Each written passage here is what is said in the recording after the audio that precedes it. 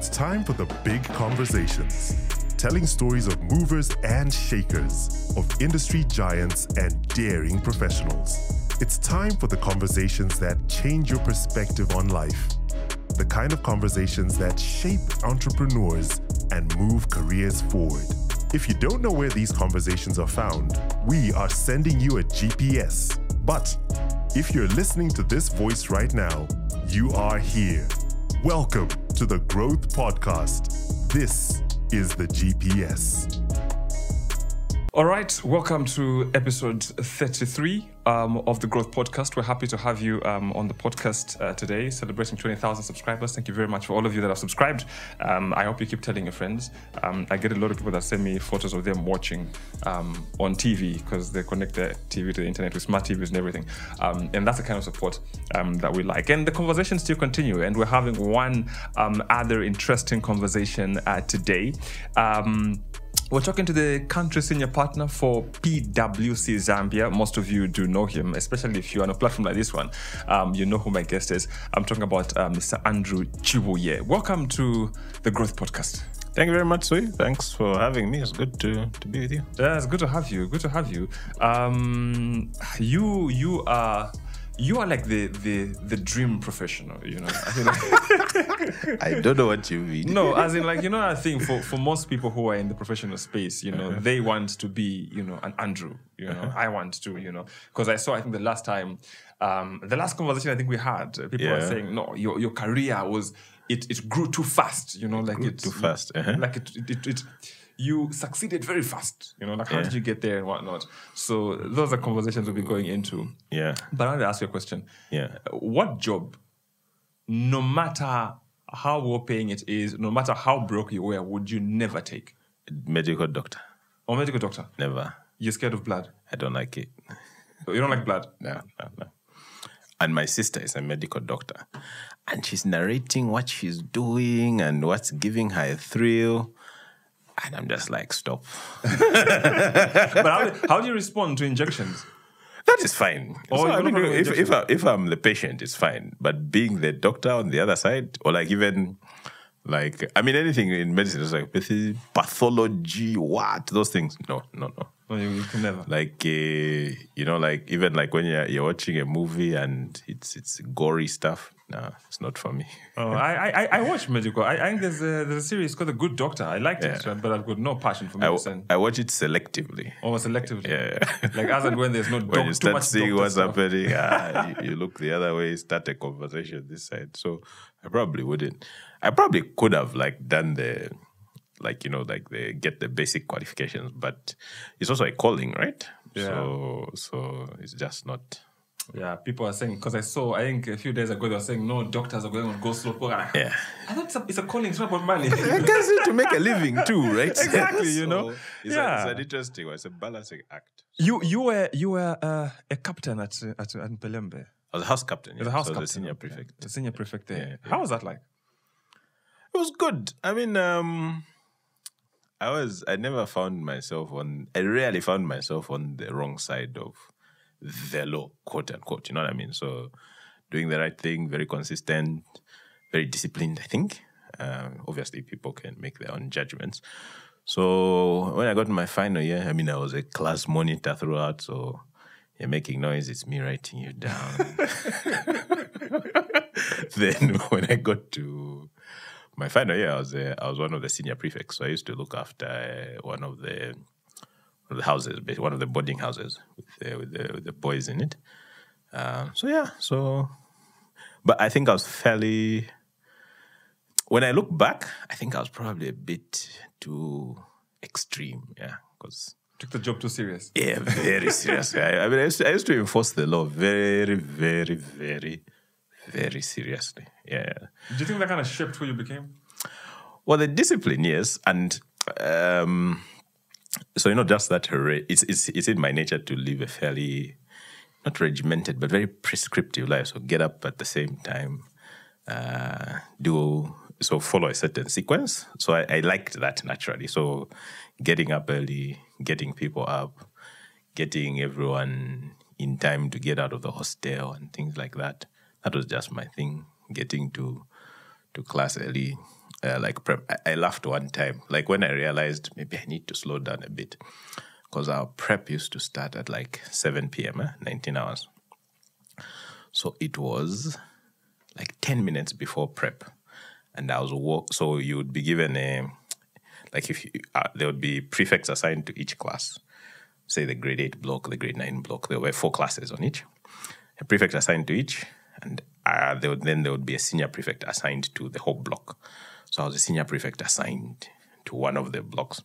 And I was walking to class like 10 minutes before, and I saw the kids scampering into class when they saw me.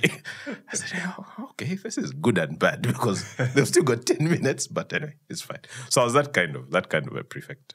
Okay, and ultimately you then became, an accountant. You refer a lot to your father. Yeah. Is he the reason you decided to go into accountancy? Yes, I'd say so. I mean, he was fairly open.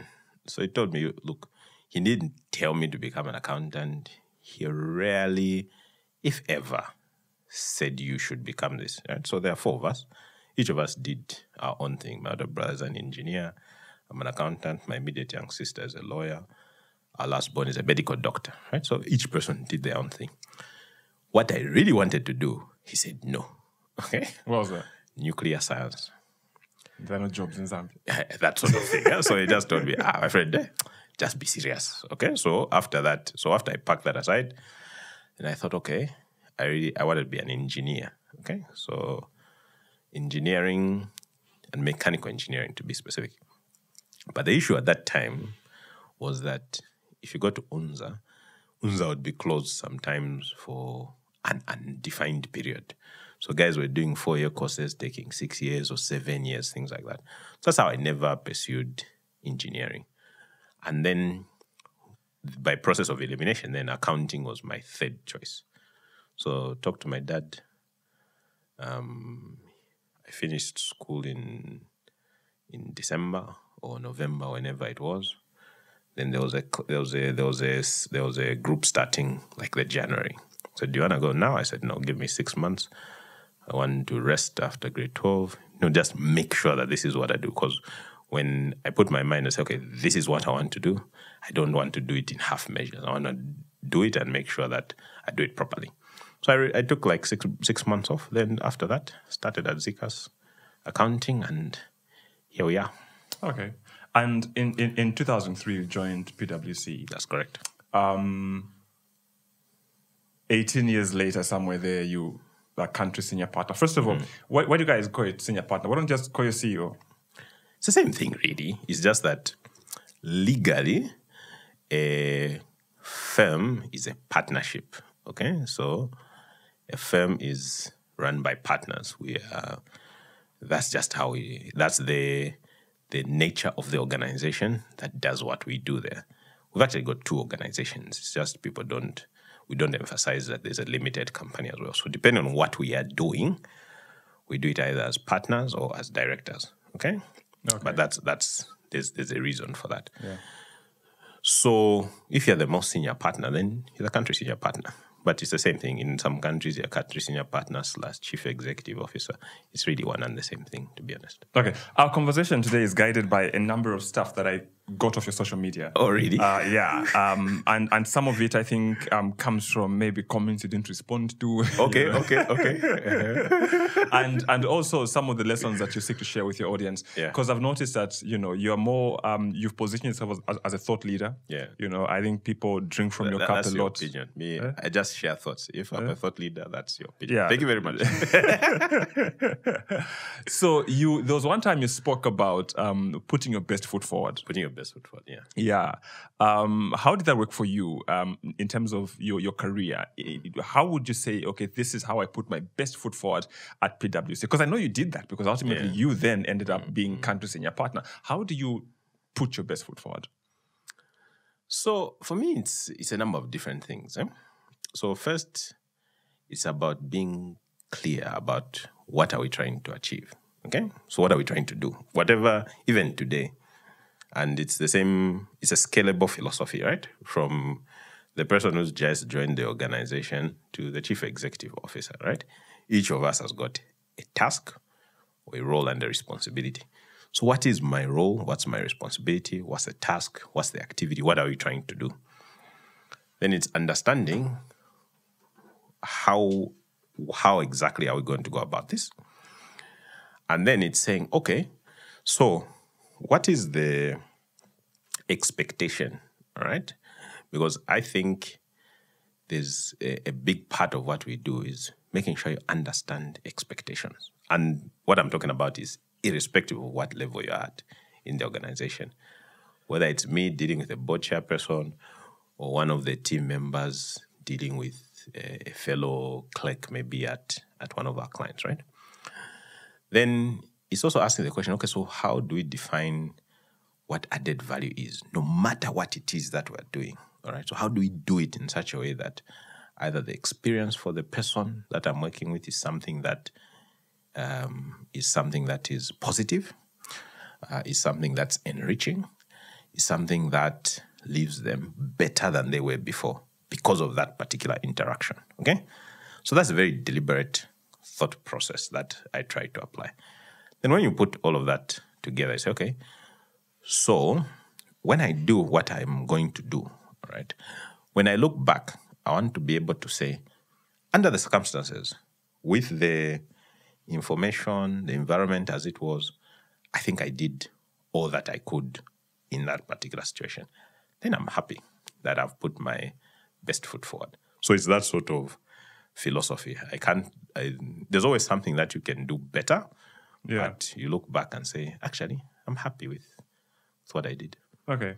And then also you made a reference to really applying oneself. Yeah. And this is something that we've heard even outside, of your social media, that you must apply yourself. What does it mean to apply yourself? And how would you distinguish that? Look, in this organization, I think that one is applying himself. That one isn't. A lot of it is about taking responsibility. Yeah. It's about leadership. Okay. So maybe let's start with leadership, right? People define leadership in different ways. Okay. Leaders make things happen, etc., etc.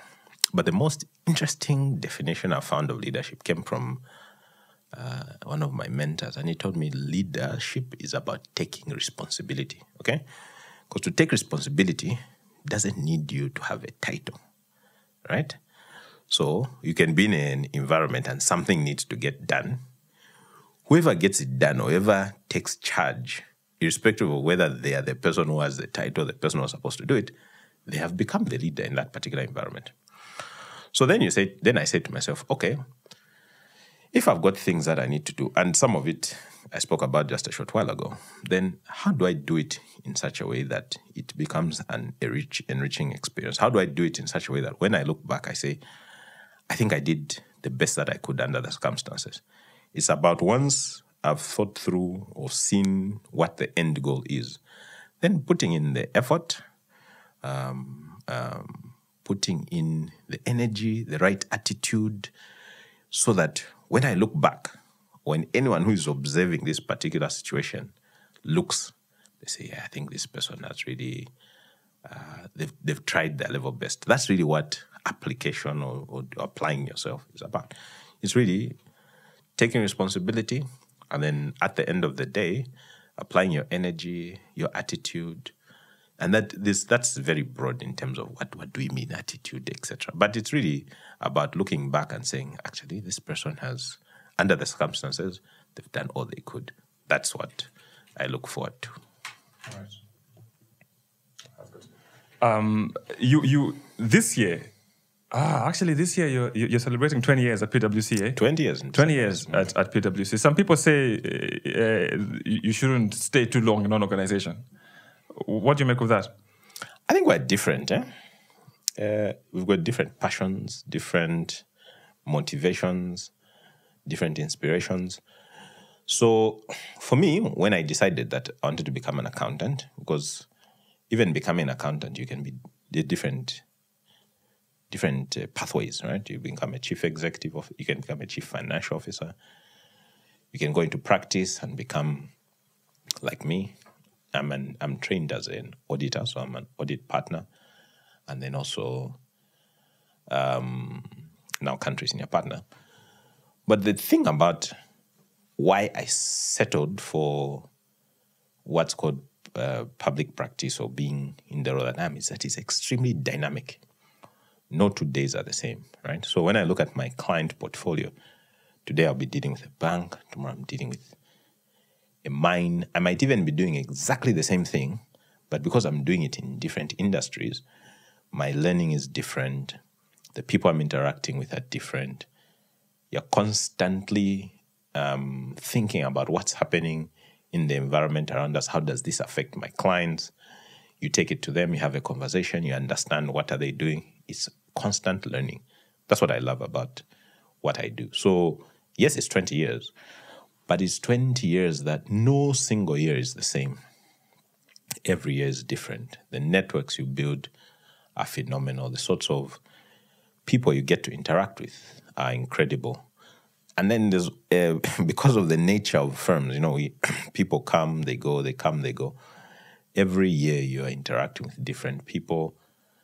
Their motivations are different. The generation. I mean, I've been in the firm 20 years. I'm one of the longest serving. I'm probably even one of the oldest. So I'm having to adapt even my working style to deal with the people who are joining now. And there's some point when you sit and think, wow, this person I'm interviewing was maybe 1 or 2 years old when I started working. Those sorts of conversations. Yeah. So how do you adapt or connect and engage with them? So it's a very dynamic environment, and that's why I love it, and that's why I've stayed. You also do a lot with like graduate trainees, if I call them that, exactly, that come straight from university and come join the organization. What do you see in these youngsters that tells you that, look, this one is going far, this one isn't? Because I don't feel you have to spend a lot of time with someone to tell that this person is, What are those telltale signs that even though they haven't really kicked off their career per se, but there's some things that you can notice in some of these youngsters that tells you, no. And that's a very interesting one. It's 2 things, okay? It's the attitude and the aptitude, okay? The attitude and the aptitude. The attitude being the more dominant one, all right? So I'll give you an example. Just a sec. Okay. So I'll give you an example. In our organization, we don't just recruit accountants. So we recruit guys who are engineers, guys that studied forestry, you name it, right? And they come, but they're coming into a firm that's known as an accounting firm, okay? So how do you go about selecting the right person, right? And we've come to the realization that it's misleading to believe that the only people who can make good accountants are the ones who are trained to be accountants, okay? So what you then do is you look at this person, how do they conduct themselves? And everyone has got, whether you've worked or not, you've got a CV. You've got a narrative of what you've done or over the course of your life, what problems you've solved, what challenges you've encountered and how you've overcome them, how you respond to different situations, especially challenges when they are thrown at you. And we get a sense of how it's very easy to get a sense this person is a problem solver. Problem solver doesn't mean you only solve work problems. You solve problems generally. Right? Yeah. This person is a leader, all right?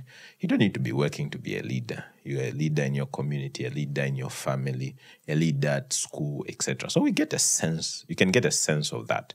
So the attitude is paramount, right? Because if someone's got the right attitude, and then you supplement it now with aptitude, and aptitude, in a large extent, it's to some extent is sort of driven by your academics and whatever. But not everyone who is very intelligent has a strong academic record, because life happens sometimes, right?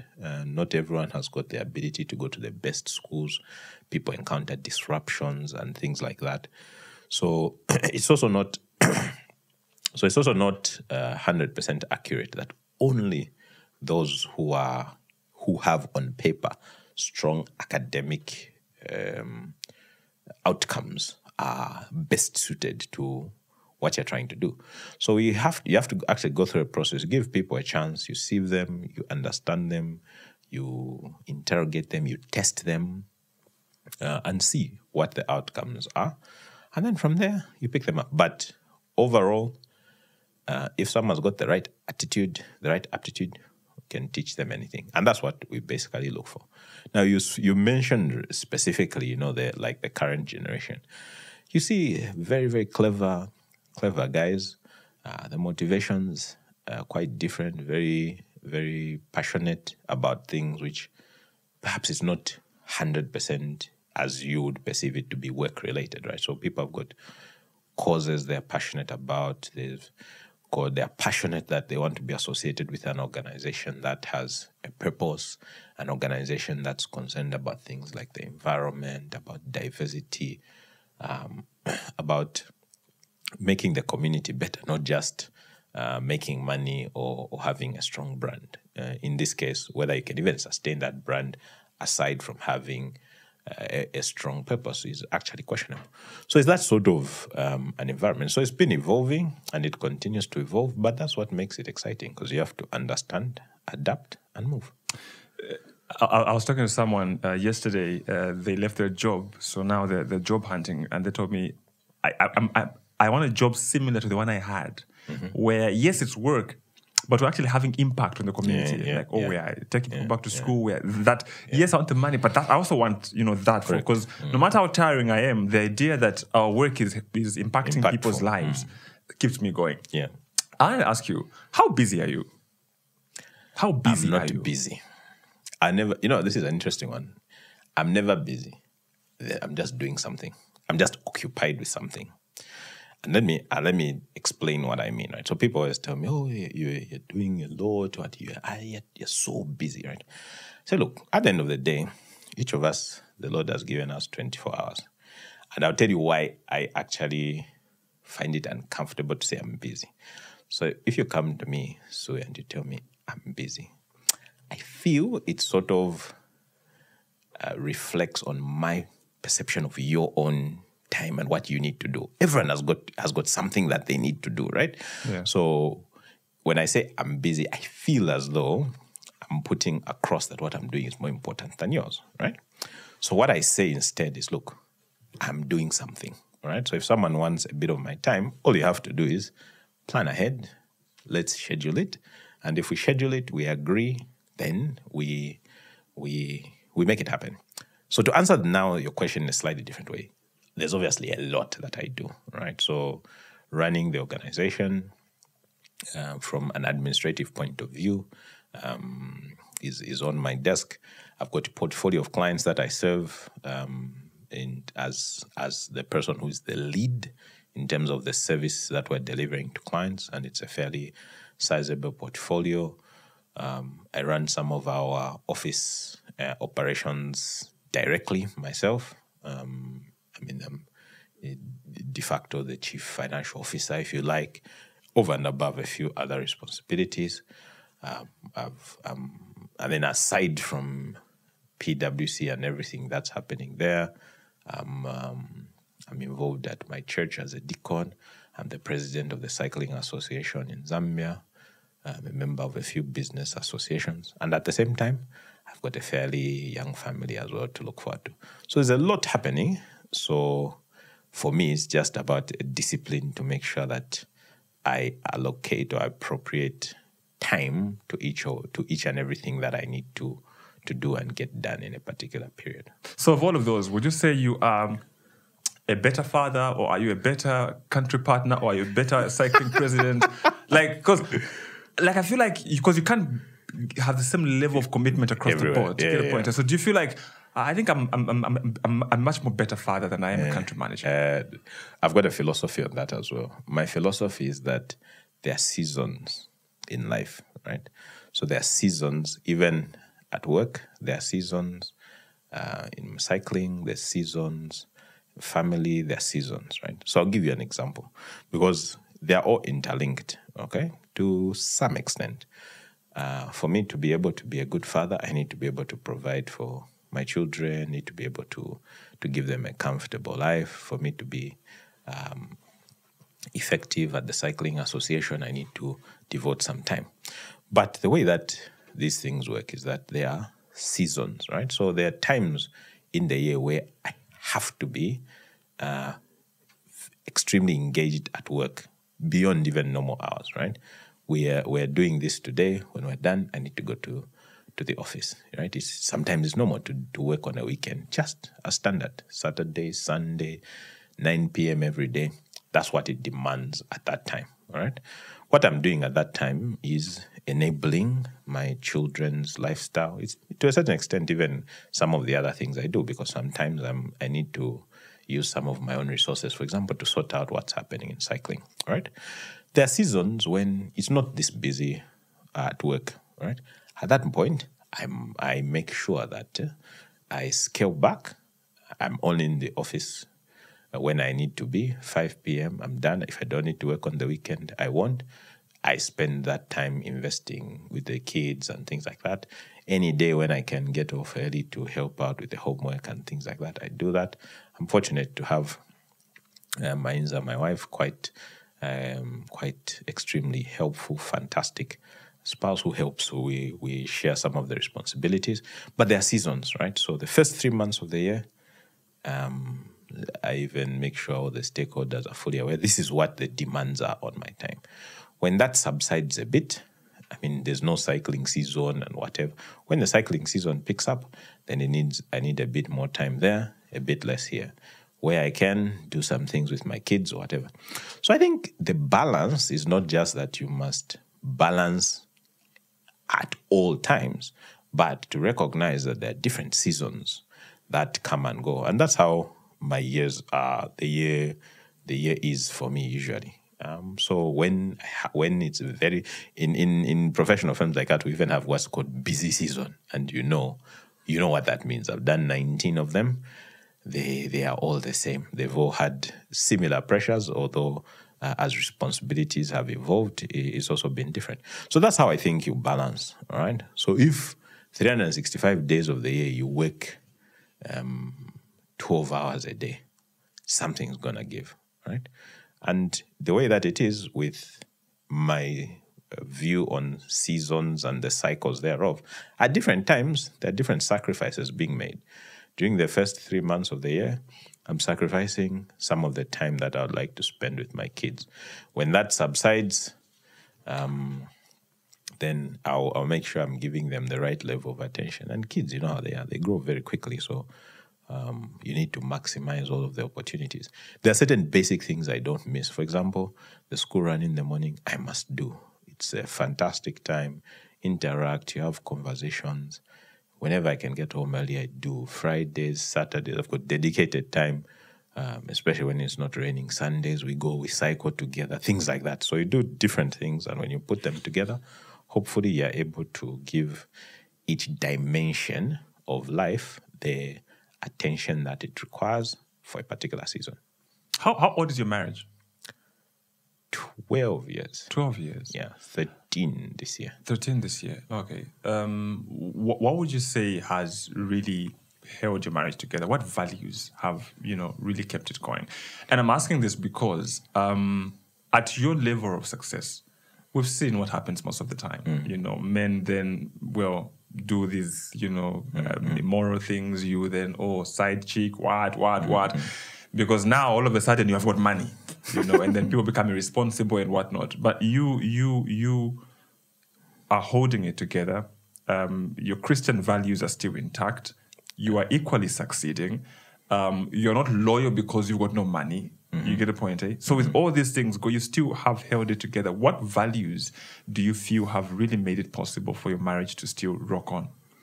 So first, I don't forget where we came from. Right. So I met my wife that was Zika, maybe 22 years ago. And trust me, my rap was weak. I wasn't very successful in that department, but she became a friend of mine, and she's a friend of mine, a very close friend of mine, my best friend, basically. And so friendship is very important, right? So that was basically the foundation, and that's the foundation that continues to build on from here. We developed together. I spent 2 years away on secondment. This is interesting. One day I'll write a book about long-distance relationships. I mean, the people doing long-distance relationships now have it easy with this FaceTime and whatever.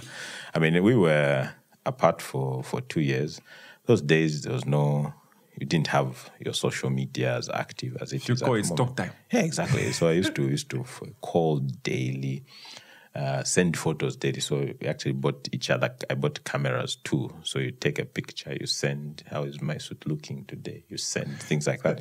So some very basic things just to keep it going. We have a common faith, which is very important. I think that's helped to keep us going. The love continues to grow stronger.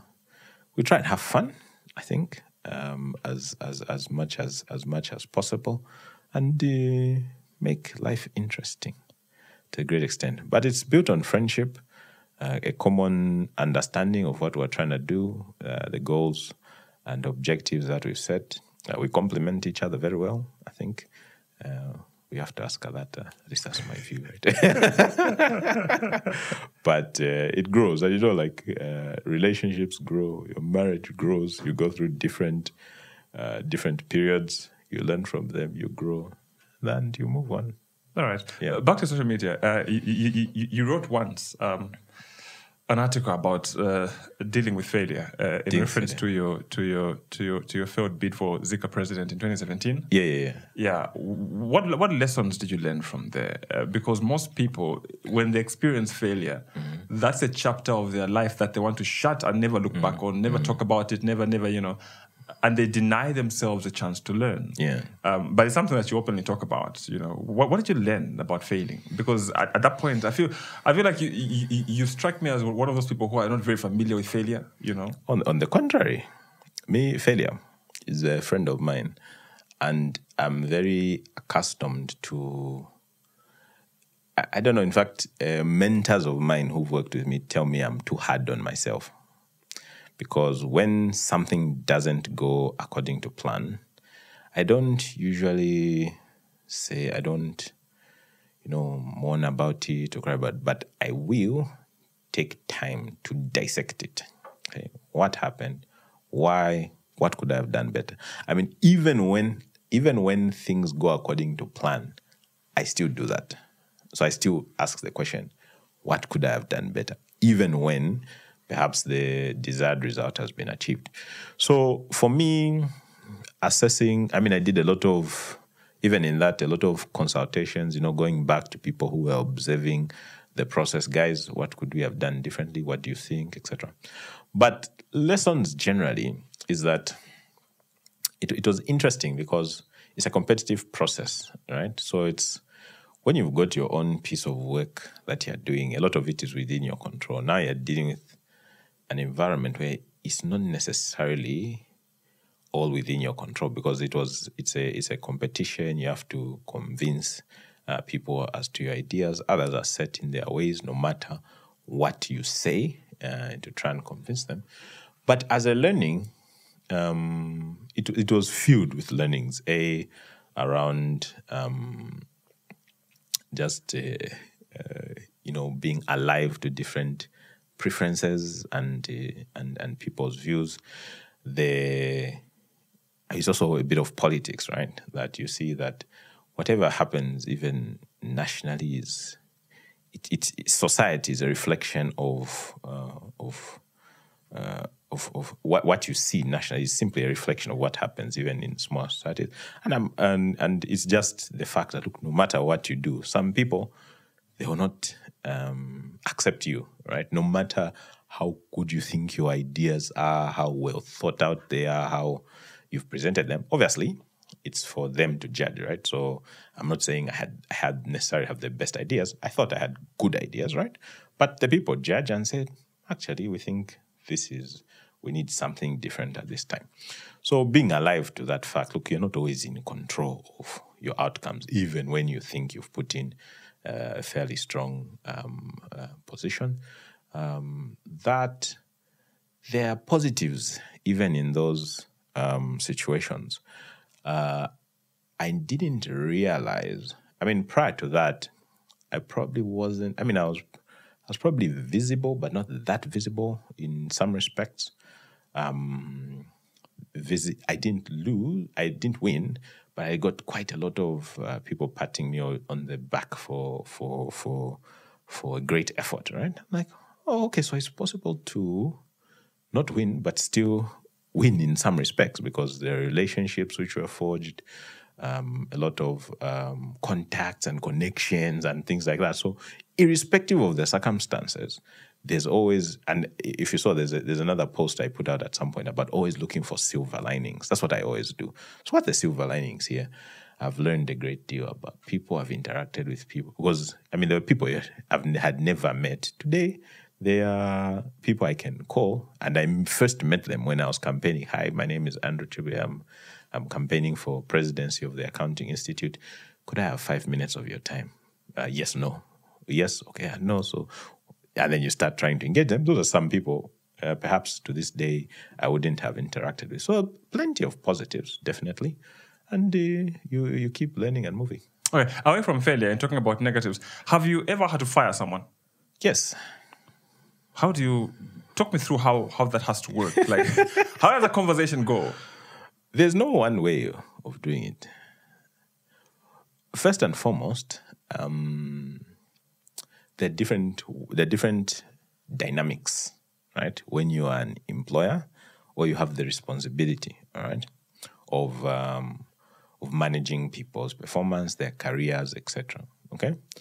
Now, the way that I believe it should work is that if someone is being let go of, first and foremost, you're sensitive that it's not an easy thing, right, for them in terms of what to do next, but even for you, because look, we are all people first, okay? So you can't help but put yourself in the person's situation, in the person's shoes, right? When they have those sorts of when you have to have such a conversation.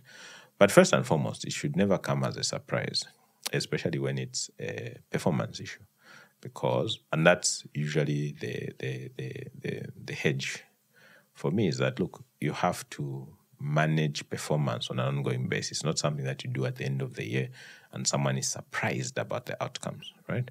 So there has to be an ongoing process where people are aware of how they're trending, what they need to do, and more importantly, what are the potential outcomes, positive or negative. Negative, obviously, potentially being terminated. But then you then also, over the years, I've come to realize different things. So first and foremost, there are situations where, from day one, someone is considered non-performing, all right? Or they've got challenges from the first day. And this is something that any employer may want to think about, right? So you hire someone from the first day, there's a problem, okay? Or there's a challenge, or from early on, you can notice challenges. Then you ask yourself a question, okay, did we perhaps recruit the wrong person? And it's not that they are not capable of succeeding somehow. It's just that perhaps they're in the wrong environment, okay? Some environments are not for everyone, okay? So you come to that acceptance. Now, if, for example, that is not the case, then you have a situation where different scenarios where you have someone they are performing very well, then their performance is very poor, maybe they're inconsistent, right? Then the task for you is to try and figure out, okay, what is it perhaps that is causing this inconsistency, all right? Is there something I can do to alleviate or remove those factors which are causing this seesaw type of performance, all right? If you can, well and good, deal with it. Some of the best experiences I've had personally are turning people's performance around, where someone was clearly underperforming. You have some interventions. In a few months or weeks' time, they are flying. There is nothing which comes close to that when it comes to people management, for me personally, turning the performance of underperformers around, right? And the others, perhaps interests have changed, etc., etc. But being able to understand if it's performance, understanding what's the performance issue, how do you remediate it, how do we move forward as that. There are other situations where someone has done, there are some grave offenses, right? Whether it's an issue with non-compliance or an ethical issue and whatnot. And even in those situations, the goal is always, even as you are dealing with someone, they go away and they still have a life elsewhere. And there have been many people. They leave, we have a conversation, they leave, and they're flying in their next life. And then you say to yourself, actually, perhaps it's just they're better suited elsewhere. Yeah, just do them a favor. Not really. I didn't put it like that. You have to be diplomatic. Obviously. Yeah. Also, you talked about, young people making it count. Yeah. In their places of work. And earlier we talked about the young graduates that join organizations. Yeah. But let's talk about young people in general. Here's a young person, they join an organization, can be PwC or anywhere else. How do they begin to make it count from day one? How do they become very intentional about their career progression, about their personal development? Because clarity is power. If I'm not clear about where I want to go, then I won't be surprised if I find myself anywhere. How do I achieve that? I think you've even answered the question, Sui. So the first thing is you have to understand how this organization works. All right. So let's assume you've gone into an organization, the culture fit is right. So it's the right place for you. The organization is also, like you're a fish in water, right? You're a fish and you've been put in water and not on land. Let's use that sort of analogy, right? So then you have to start analyzing. So you have to then understand what is it that makes this organization tick, and what is it that makes people who tick in this organization tick. All right. So there's the culture. Organizations have got values. Organizations have got targets. They've got expectations. They've got obligations as well. There are different types of organizations, but maybe let me talk for organizations such as ours, okay, which are typically what you'd call high performance organizations, okay, where you're constantly looking for improvement. There are huge demands on your time. You're expected to go above and beyond a standard, sometimes with no additional recognition, right? So organizations like mine, if I'm out and I ask someone else to sit in for me, there's no acting allowance, for example. Acting allowance, what do you mean? It's just part of your responsibilities. Yeah, that's how it is. And it may be strange in some organizations, but in organizations like ours, that's just how it works. You work an hour or two extra here, you may not necessarily get paid overtime for each and every overtime hour that you work. It's expected, right? That's the culture of the organization. In other organizations, it's different, right? So you understand all of that, what makes it tick, what makes people tick, etc. And then from there, I think it's about a journey of constant improvement, all right? So once you understand how being of value in an organization is perceived, then it's about how you position yourself as that sort of individual. So, for example, organizations like ours, which is a knowledge organization, right? We are called in to offer advice because we are perceived as knowing a thing or two more than the organization itself.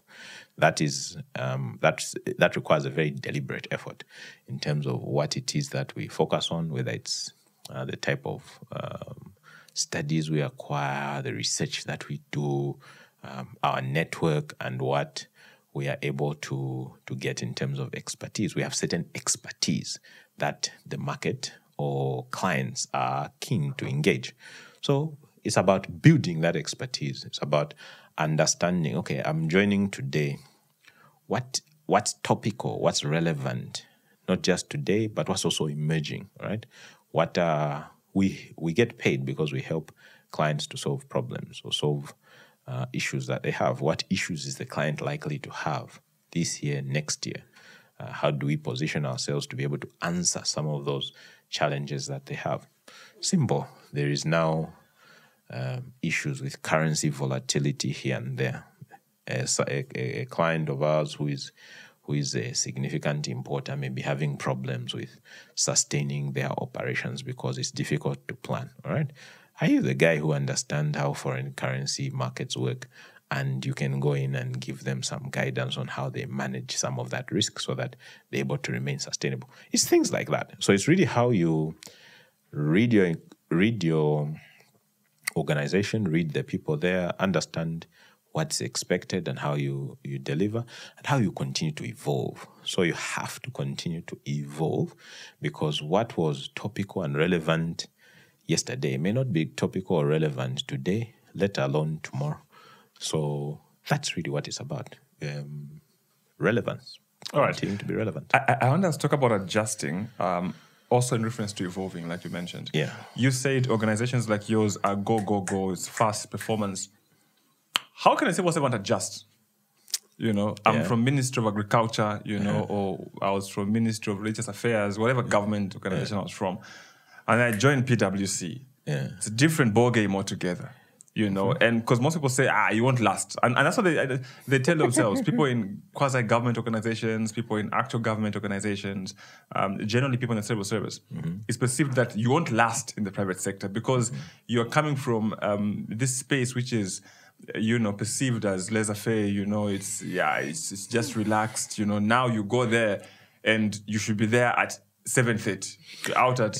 And then, so how does one adjust? I'm not sure, because I think that's a blanket statement, right? Because every environment has got people who underperform and those who outperform. I've been to many government departments and been pleasantly surprised at the service I've received, right? So, wow, this is possible. So it goes back to the initial statements we made about attitude and aptitude. We've got people who work with us who started off in government. And they're doing fine. It's attitude, aptitude. So even when we talk about, say, the public service and what's the public service has obviously developed a reputation, right? But it's not each and every individual you work in the public service, right? So not it's like where you paint the entire sector with one brush, right? So the individual has obviously got a key part to play, their own attitude and aptitude. When you understand the organization, all right, what is it that you perceive as, because what you perceive as perhaps lethargy or whatever, some of it could simply be because of the way the organization is structured, the bureaucracy, who makes a decision or whatever. That can be separate from the individual themselves. In our organizations, we expect you where you are to make a decision. In the civil service, perhaps an individual may not be empowered to the same degree, and the outcome is that perception or that result, right? So it really does come down to just the individual in terms of their own view, irrespective of where they are. I'm sure there are people who say they've come to our organization and have had an experience which is less than expected, right? Even if we're in the private sector, in what I've defined as a high-performing organization, that is just the nature of how it is. So it comes down to the individuals and that fundamental bit around their attitude and their aptitude. All right. Earlier, we talked about clarity. And in one of your postings, you talked about being clear about your short-term, medium-term, and long-term career goals and plans. Yeah. Let's try and break them down. To an average, professional, someone trying to build a career, what would you classify as these should be your short-term goals? Like short-term. What would be someone's short-term goals? Typically what you want to get achieved in a year. That's what I think. So, there's no... Now that you ask me, there's no probably exact science, but if I just take my own... Let me use me as an example, right? Yeah.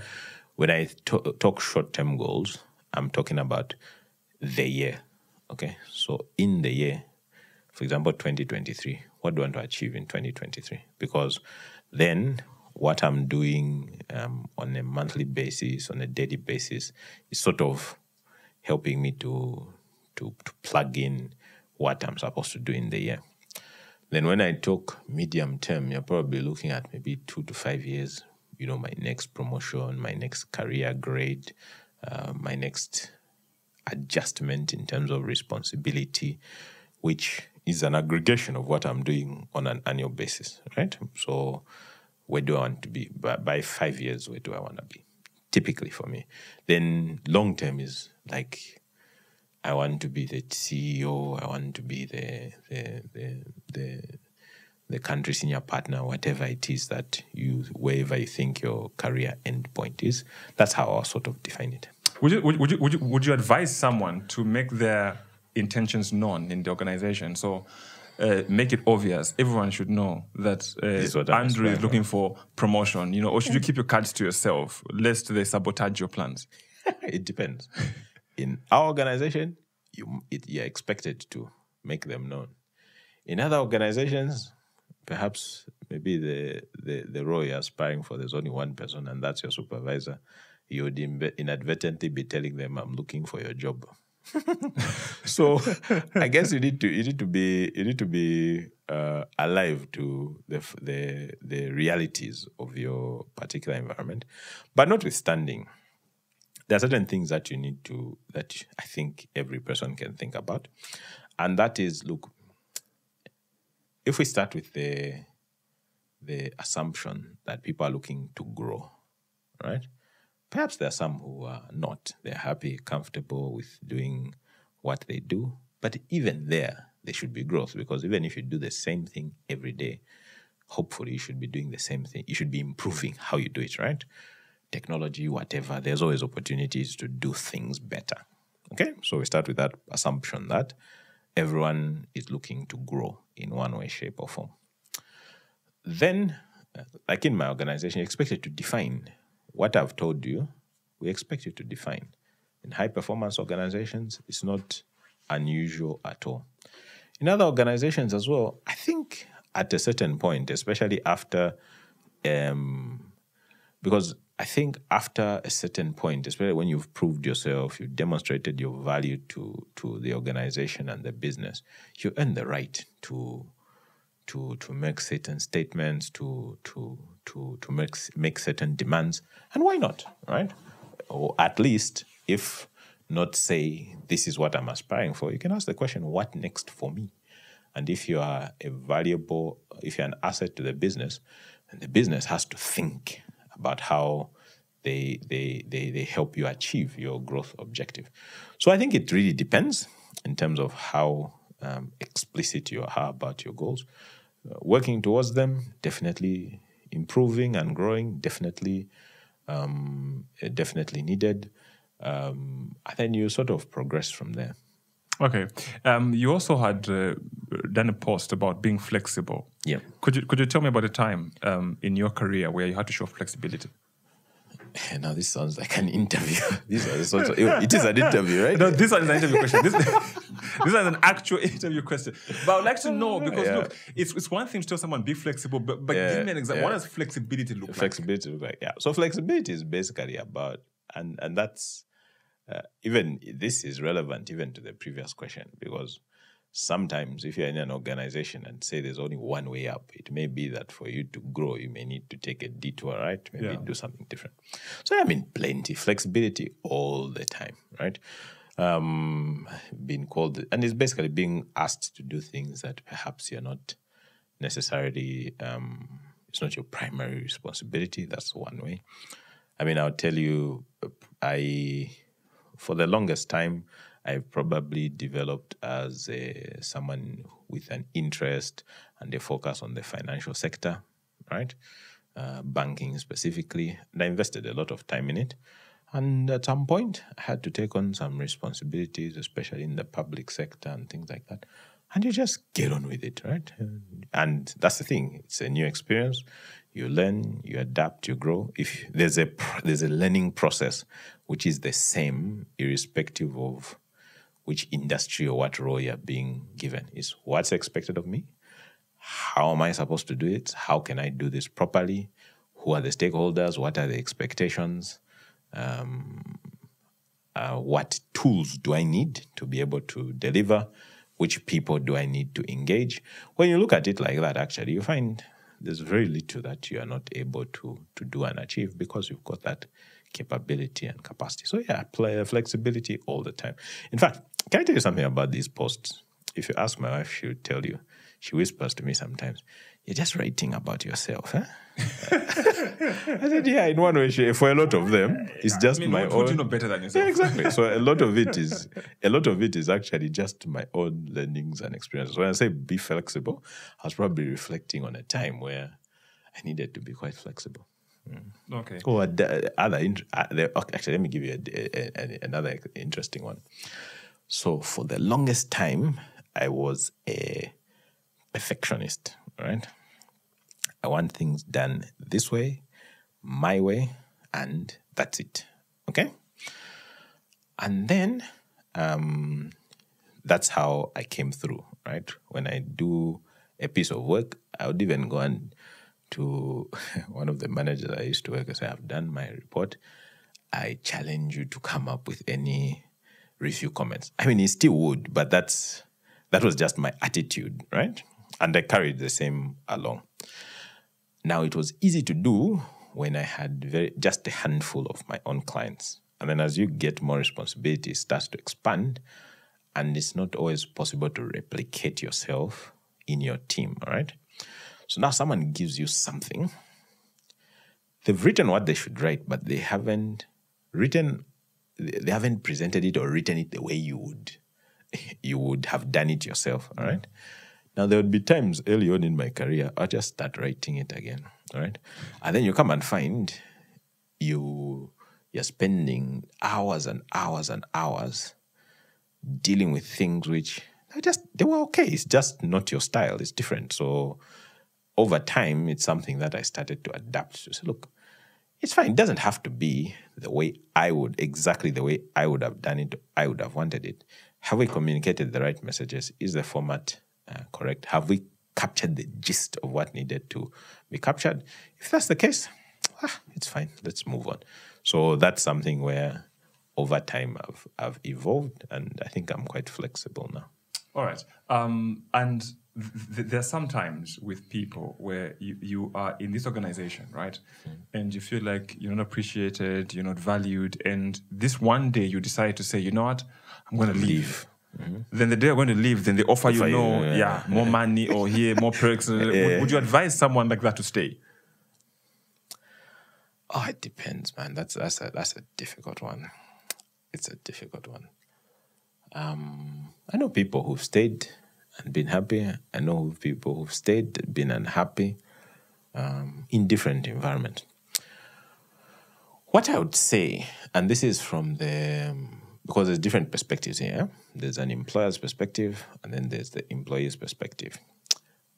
As far as possible, there should be no ambiguity in an individual's growth path. Okay? So from an employer's point of view, one of my responsibilities is to minimize ambiguity. So that someone knows, this is where you are today. To get to where you want to get to next, this is what you must do. This is what you need to work on. Move. Such that when they're getting to that point, or if they fall short, or I tell them you are not ready, there is no surprise to them.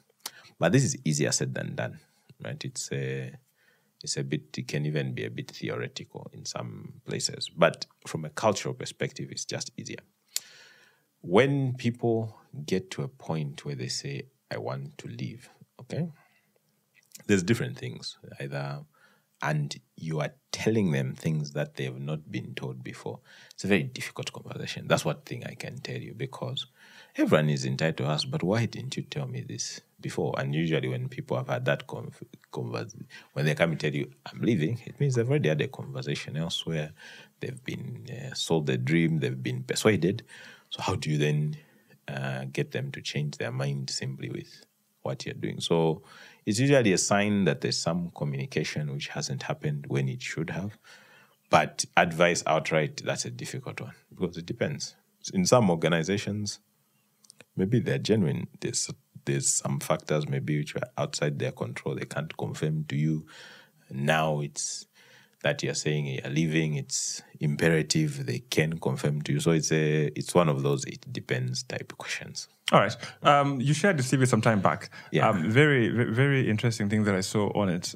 You've worked in, I can't even count the countries. Yeah. In Botswana, in Eswatini, Kenya, Nigeria, Rwanda, South Africa, Tanzania, the UAE, the UK, and obviously here in Zambia. From working in these different environments, different cultures and whatnot, how did you still stay relevant, in different countries? Because again, it's easier to work in your country because you understand the culture, you understand the people, you understand what's expected. in a new environment before you settle here, or you've moved to another country? So they were projects. So it's not like you're going there. I mean, you go there for a short period of time, not like the way I spent a long time was the UK. The others, you go, you do a particular project. Now, the reason why you're going there for a particular project is that they need your skills, right? So that's the starting point. You just haven't appeared there and all of a sudden you're being asked to do something. There's a process. We think Andrew is the right person to come and do this particular piece of work, and you go. With firms like ours, it's slightly easier because the culture is similar. The expectations are similar, no matter where you go, and the way we do things, so the tools and systems we use are similar. What's different is the exact work, so the client that you're going to, or the piece of work that you're going to be doing, may be different, and also say just the general culture in terms of what's happening there. But you come and find generally the positives or the uniting factors usually far outweigh those that are subtracting. And actually, even those which you're unfamiliar with, for me, it's a huge learning experience. You sit, you observe, you learn, you understand the culture. It's a great learning experience. So those things which are different for me are positives because I'm learning something new. Okay, so when I'm in the UAE, this is how things are done. When I'm in Nigeria, this is how things are done. When I'm in South Africa, this is how things are done. This is how you engage. This is how things are perceived and how you do them.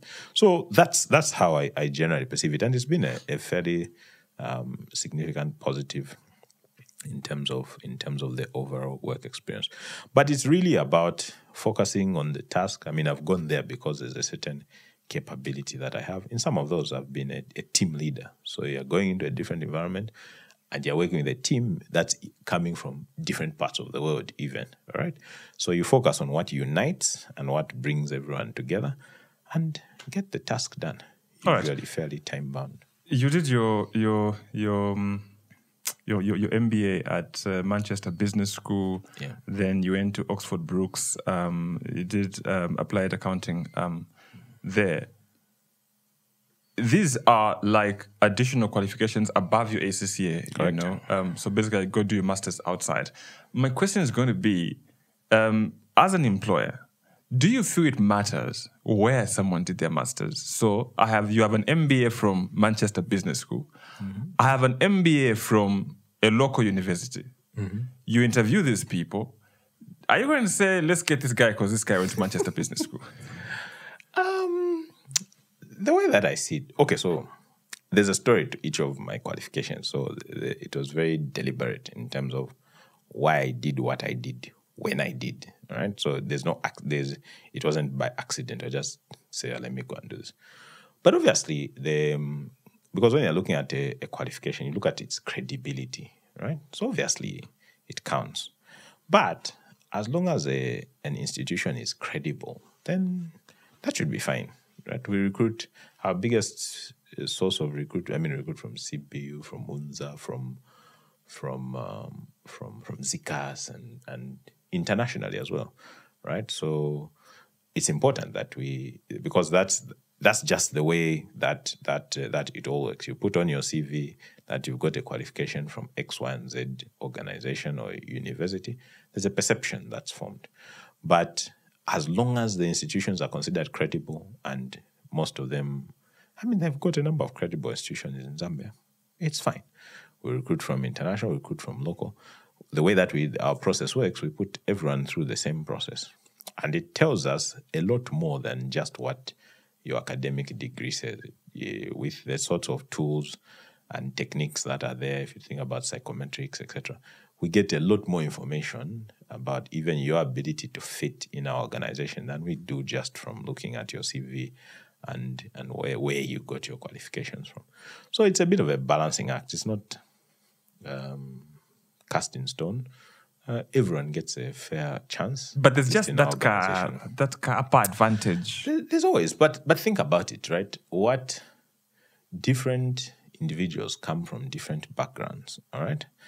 Some are able to go to a Harvard or a Princeton. Obviously, they'll have some It goes without saying. There's some brand value that's ascribed to them in the process. Well and good. Someone may not have had the opportunity to go there, but doesn't necessarily mean they're not capable of doing what they need to do, which is why, for example, in a holistic recruitment process, you have to try and get to the person as well, right? So attitude, for example, for me is more important than aptitude as a starting point.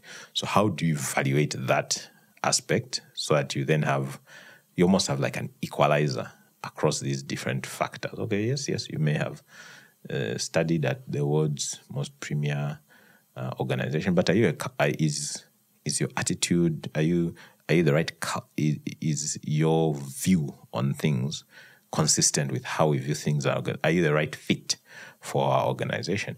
I'll tell you, for example, I've interviewed a number of people, best universities, graduated with distinction, and it's clear when you're talking to them that these people, only their opinion matters, right? You can find very opinionated people or people who find it hard to take advice from other people, right? Or who find it hard to work with others, right?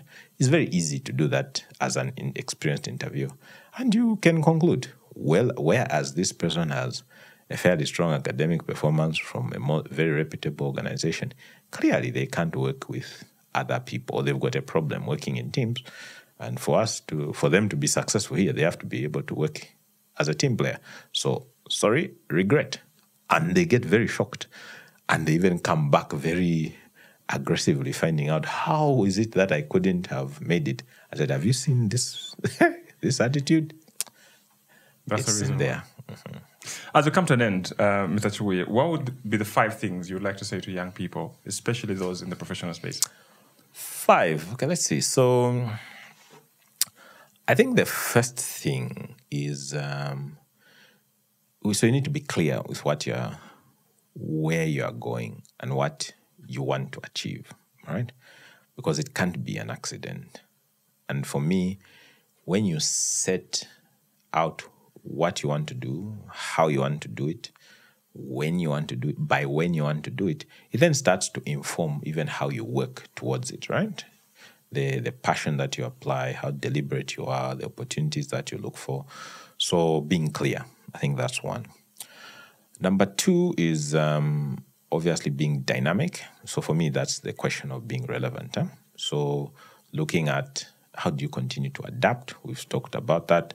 Adapt, flexible. I've seen people say, no, I trained as an engineer. I can't be asked to do something outside of this. Say, look, all the skills are positive. Your academic is just it's a stepping stone. It's a platform. It's a key that opens a door. What you may actually end up doing may be different, right? It's about applying your skill set to a set of problems and you move forward. That's what you'll be looking to. Number 3, I guess, is continuous improvement, right? Continuous improvement. So continuing to evolve, continuing to improve. What have I done? How can I do it better?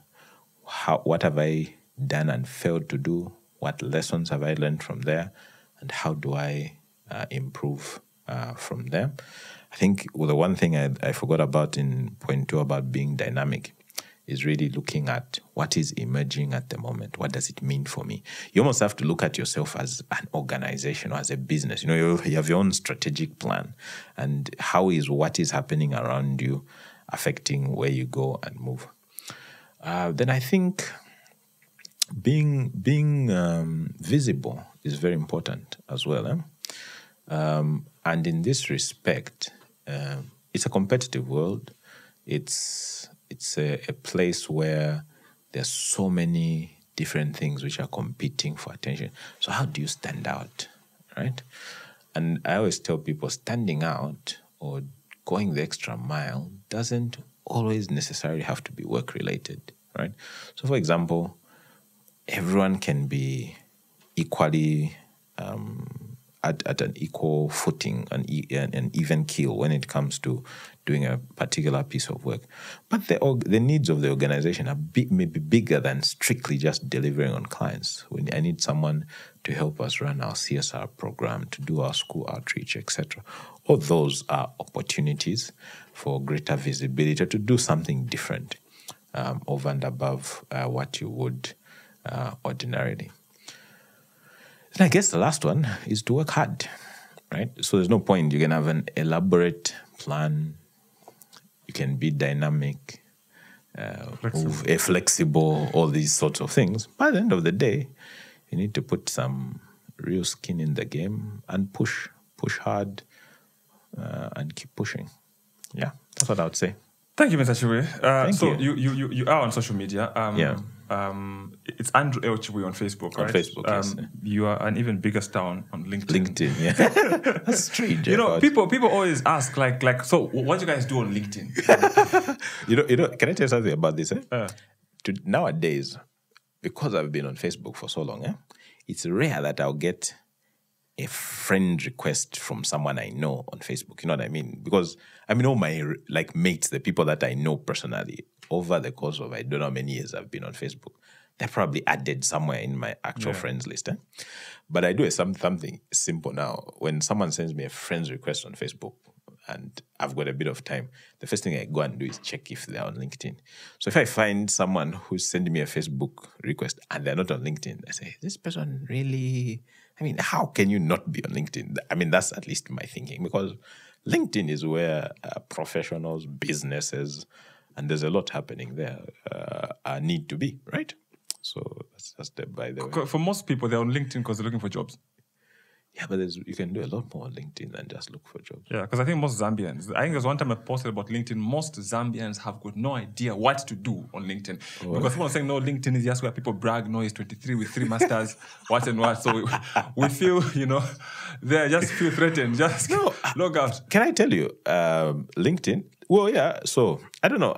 Unless perhaps you went to study and you did your schooling and you don't want a job or you don't want business opportunities, maybe you can tell us that it's not a relevant site. Obviously, Facebook has got some of those capabilities. But if you think about recruiters and things like that, even me, sometimes I sit and just peruse people's profiles. This profile looks... They haven't even applied. So when you go to a profile, what are you looking for? Yeah, what they do. So obviously, the qualifications are interesting, what experience they have, what passion they have. What they're talking about is they're talking about stuff. And sometimes you take a snapshot, you take a snip, you send to HR, say, HR, this one looks interesting. And you find you get an unsolicited phone call from an HR department. I spoke previously about being visible, right? Where are you going to be visible? In a lot of instances, it's probably you stand a better chance of catching my attention on LinkedIn than you will in person, right? Because to be in person, you have to be where I am. If you've got a strong LinkedIn profile and you know how to grab people's attention online, you have a chance you have a stronger chance on LinkedIn than in person. Yeah, I think people need a LinkedIn masterclass so they can really appreciate. But the downside also is you find this person on LinkedIn, very serious guy. Yeah. Go to Facebook, they're a joker. There's no consistency, and you see that a lot. No, well, people are also different, right? So one person can have different dynamics. As long as it's constructive stuff, it's fine. It's where people are offensive or they don't know how to conduct themselves on social media that becomes interesting, because now it's possible to... I had this great... I know we're wrapping up, I had this interesting experience. So this same thing you're talking about a different person on Facebook and on LinkedIn. Yeah. So I can't remember what I posted about on Facebook, and had someone actually vulgar in my on the comments, and for whatever reason because it doesn't often happen, and I noted them. So okay, fine, this is their opinion. And then years later, they sent me their CV on LinkedIn.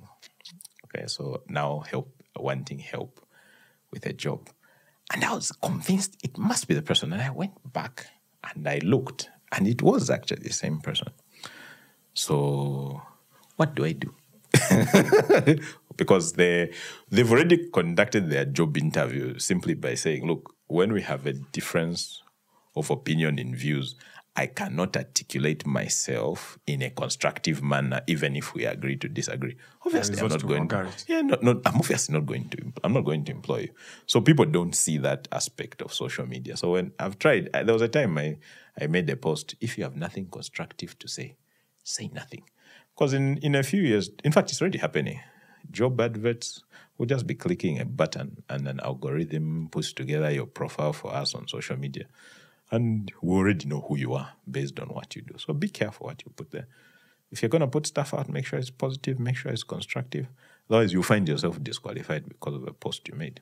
All right. So like I said, Facebook is Andrew L. Chibuye. Yep. Is the L also there on LinkedIn? Or No. Andrew Chibuye Just on Andrew LinkedIn? Chibuye on LinkedIn, on Instagram, and on Twitter. Andrew L. Chibuye is also on YouTube. Yeah. Okay. Yeah, the YouTube channel as well. So what should people expect from you this year? So quite a bit. I've been fairly consistent this year. It's mainly just stuff about, so it's a lot of stuff around personal development, leadership. So this is it. It's about leadership, personal development, some motivation in there. But also a big part of what I do is, with things that happen, whether it's the economy, is try and simplify so that everyone can understand. So I'll be doing a lot more of that later in the year. Pick a topic or issue and just try and help people understand, the common man understand. All right. Thank you very much for gracing our presence. Thank you very much. And we look forward to more interactions. Thank you. Look forward to it. All right. Thank you, boss.